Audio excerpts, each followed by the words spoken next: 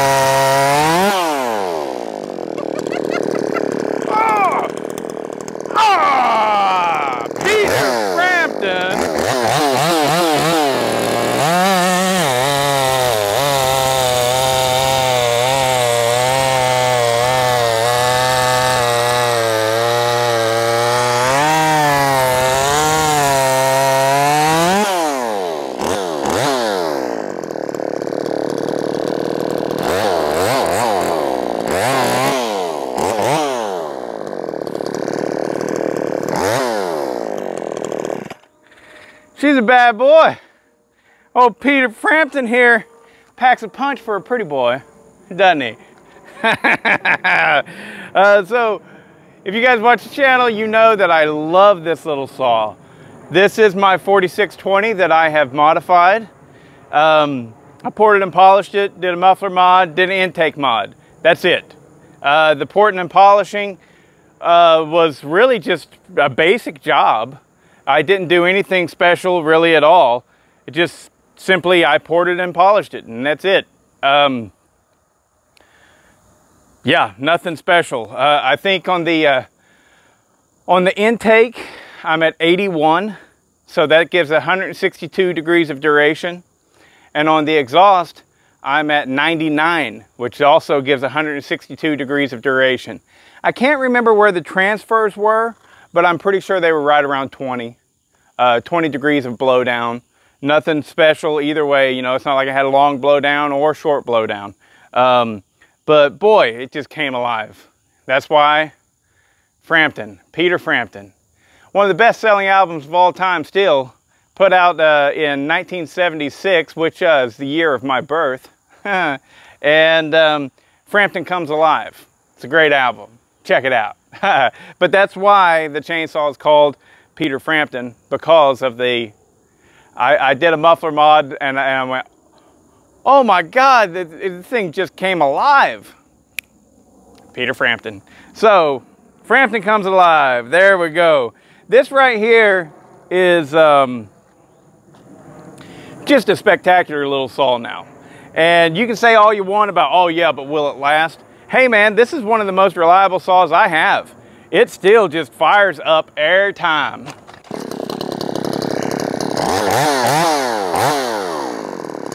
I think I got the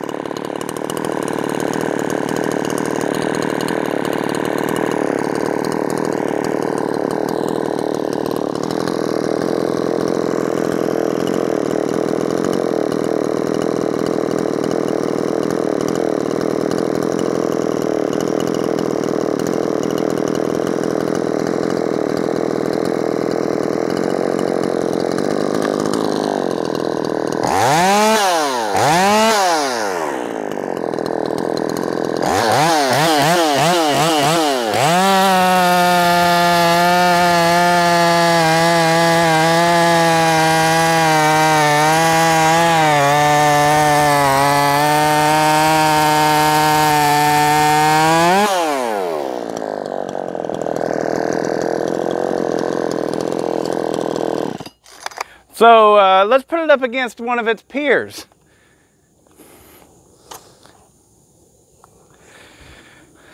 Now this is a primary example of a quasi-professional, I would call it a bucket saw. You know, you keep it in the bucket with you on your bucket truck.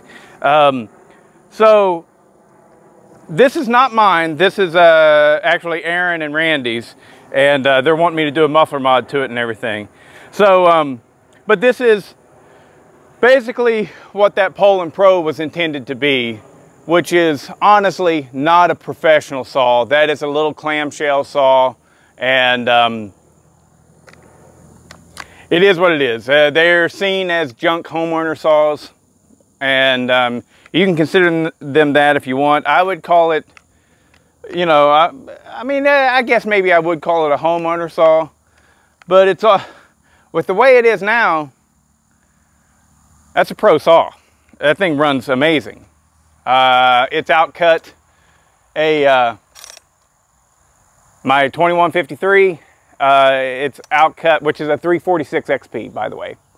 It has outcut a 550 XP Mark II.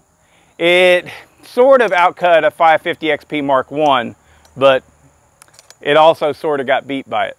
But yeah, the thing's fantastic. So let's give this thing a shot.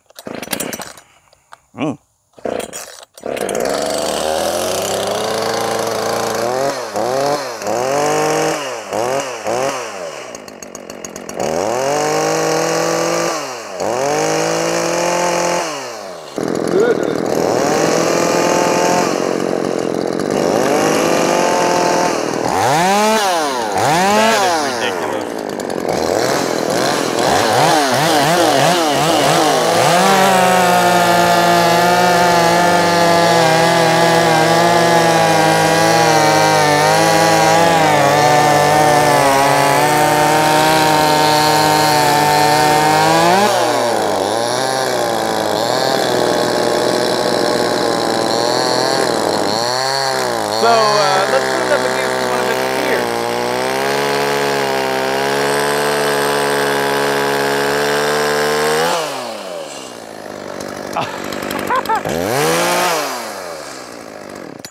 No wonder they want me to do something to this. This is how they got it. This is brand new. Brand new. It's only got about 6 or 7 cuts on it. And they just were so disappointed. They just called me, right? And so clearly, I mean, the biggest problem that this thing is facing right now is the carburetor is poorly tuned. So I'll face that. But this is the way. This is the way it came, you know, from a real shop that would have taken it to the back and set it up for them, you know. That is terrible, terrible. But let's get something more realistic. While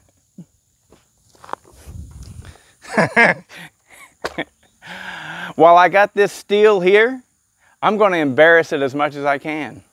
So this is a MS311, which is a 59cc saw from Stihl. This is their farm boss or whatever they call it. It's a farm and ranch saw. It is also a plastic case. However, it is 60 cc's.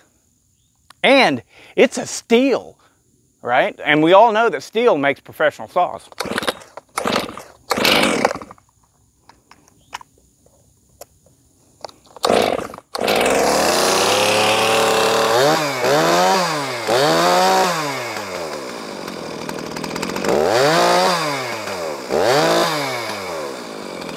Now this does have on it a brand new RS chain.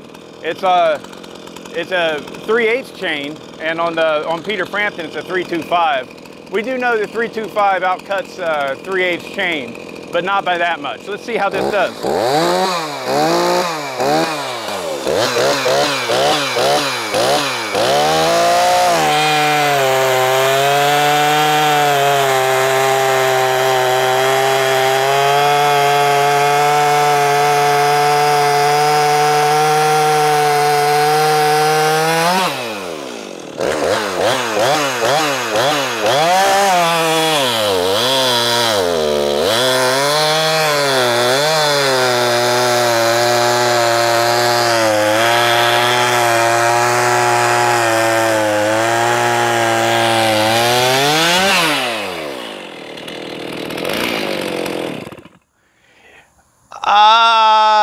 that was closer for sure.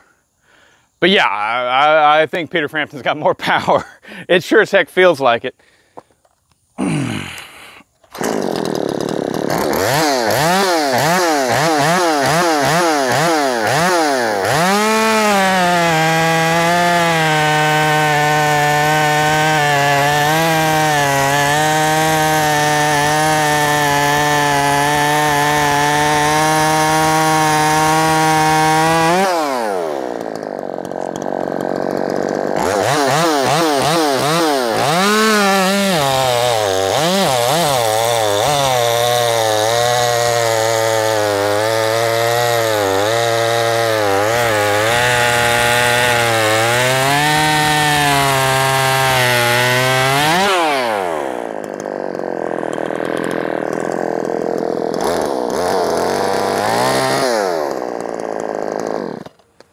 So, there we have it. I don't know which one beat the other, but regardless, they're probably pretty close. This one definitely feels like it's faster, but it also feels like it's got more torque, you know, so you can say anything you want about, oh, I put a 20-inch bar on that and it'll be a different story and everything.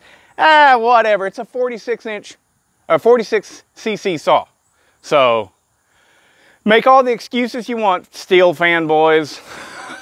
I don't care. But that's what you're doing. You got to understand that. And I don't know exactly what just happened, but my guess is that that 60cc steel just got beat by a 46cc saw that was destined for the trash can because people consider them junk.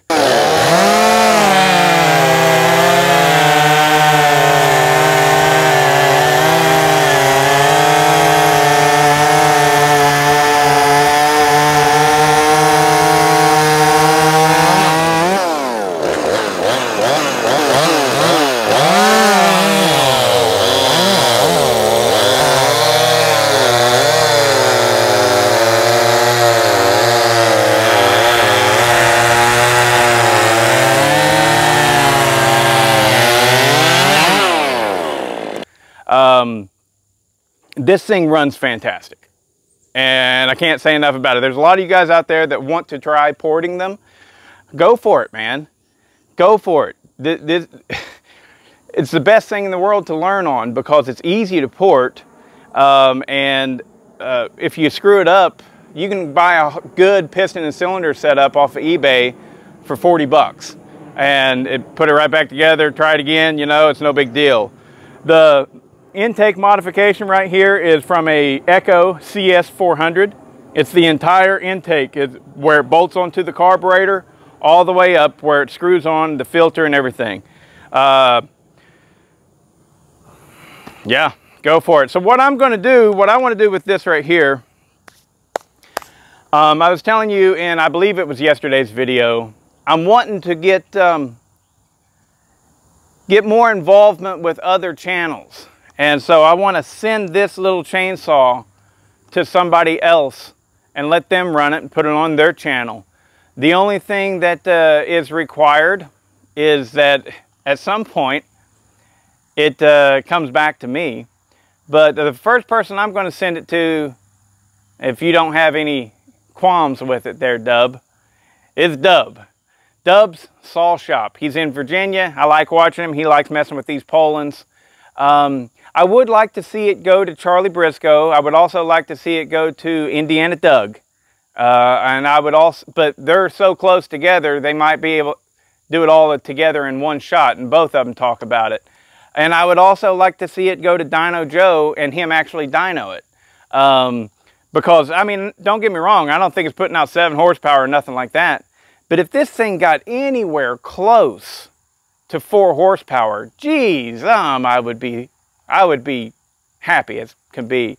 Honestly, if it got 3.4 horsepower, really, because that's about what a Husqvarna 353 puts out. I think it does. So if it got anywhere over 3 horsepower, probably, I would be smoking happy with this, because regardless what the horsepower numbers show, it is a strong as hell saw. very strong, and I'm very happy with it. So Peter Frampton is going to go on tour, and the only thing that has to happen, what I'm going to do is I'm going to get one of those Pelican cases, I think, and I'm going to make a nice foam mold to put him down inside of it so that y'all don't have to repack and repack and repack. You just have the same box, slap a new shipping label on it, and send it to the next person. And the only thing that you have to do is have a YouTube channel and make a video of it and actually turn it around and send it to someone else. Same deal, YouTube channel. They make a video of it, and on and on and on. Hopefully it goes all the way across the country. I'll put a paint marker in there with it, and all over the top cover. I want y'all to sign it. You know? Like Dub, you're going to be like, T-Dub Hodges. You know? And I want it to get covered. And Peter Frampton's going to do a tour of the United States of America, and then ultimately come back to me, and it'll be a giveaway saw. So, if that sounds good to you guys, absolutely, comment below. I can be found at Bodie@woodsmanessentials.com. And email me on that right there. Maybe we can put a list together. You'll be the next person. What I'd like to see it do is go all over the East Coast and wrap up around, you know, to the Pacific Northwest and hit everything in between. And boy, it'd be cool if it could hit all 50 states. That just would be really, really cool. So anyways, yeah, let me know if you're interested in this, and we'll get Peter Frampton, start sending him out. He's going to go on tour. All right, guys. I hope you enjoyed the video. Stay sleazy. Okay, guys, so I just am editing the video, and so the whole dealio with this is I'm about ready to hit 2,000 subscribers, so this is my 2,000 subscriber video, and yeah, I want to give away Peter Frampton, but before that happens, I want to send it around the country, and hopefully, you know, my subscribers will follow where it goes and see what other people think about it. I'll get some new subscribers because it'll go to channels that haven't even heard of me yet. That kind of stuff, you know, just working together and helping each other out and everything. And then in the end, after the tour is over and Peter Frampton is back home, then I'll go ahead and do a giveaway and just give him out to one of my random subscribers. This does not count as the one that I'll be giving away this winter. That 4510 that is mine, that is that's going to be given away. I just haven't gotten around to it yet, and it's the way this stuff goes. I stay busy. So, but anyways, I hope you liked the video. It did not beat the 60cc steel. That's, I want to say that's a little disappointing, but it's not. It's not disappointing at all to me. It was right there with it. And the steel, you know, if it had a 16-inch bar and 325 chain, it would have cut even faster than it did. I know that. That stuff's not lost on me. I just don't care. That little 4620 is a fantastic saw, and probably the reason why it felt like it had so much more power than the steel is because of how small and light it is. And but that was more than the 16-inch bar could handle. You know, I was having to go around to the other side and cut off that little nipple. I just call it a nipple. That little bit, a little chunk of wood that it couldn't get to. So, and that's red oak. That's good, solid red oak. It's a little bit pulpy on the outside, but I mean, you can see it was only about that much pulp. The rest of the stuff's good hardwood. Good hardwood. And man, the thing just cuts. So, unless you have a branch that is as big as that tree that I was just cutting. That's a whole tree. That's the big tree. If you watch the channel that I had hooked onto my tractor and pulled up, and it's a big deal. It's the tree that I cut with the Johnson Red 2055. So I got a video of that being used. Actually, I could find that video and see how this compares to that 2055, just because I cut all the way through that same tree with the 2055. I can see what kind of cut times it had. I'm going to do that right now.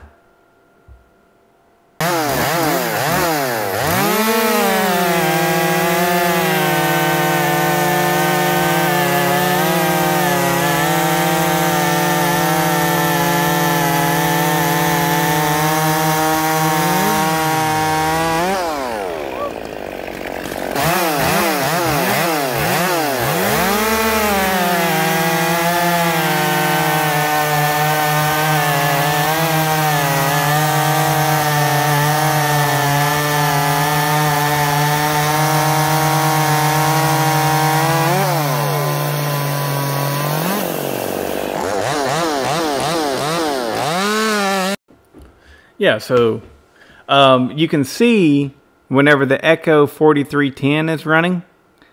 So the 4310, I've got a 16-inch bar on that. And it's a 16-inch bar on the Poulan as well. And the Poulan is incapable of getting through the tree. While if you watch that 4310 portion again, you'll see that the tip is sticking out like that far. So the tree is considerably smaller when the Johnson Red 2055 and the Echo 4310, right where they're cutting it, is considerably smaller than what the Poulan is cutting. So I think it's safe to say that the Poulan will outrun the 2055. That's saying something, folks. That is saying something. And as well as the 2055 is wearing a brand new Husqvarna SG93, and the Poulan is wearing the Steel RS chain. And from what I've seen is the SG93, I think that's what it is. It's the new X-Cut from Husqvarna. And that is faster than the Steel RS chain. So my point is the Johnson Red beat the Poulan. However, the Johnson Red was running a faster chain and the wood was smaller where the Johnson Red was cutting. So I bet you that Poulan is faster than the Johnson Red. If it's not, it's right there with it, which is really saying something. The 2055 is a heck of a nice zippy saw. So anyways, long enough video, but I was able to throw in some cool little extras there at the end, wasn't it? That's cool. You wasn't expecting that, were you? So anyways, yeah, let me know. Send me an email if you guys are interested in receiving the saw. I'll try and get a list put together, and you know, like maybe the first person I send it to should be like Brennan, or you know, Brennan Cass, or Bellhopper, or oh God, I can't remember. I'm so sorry. I'm forgetting your name. This makes me feel bad. The blonde guy that hangs out with Brennan and Bellhopper all the time. Young blonde guy. Sorry. Just mind fart. Anyways, let me know.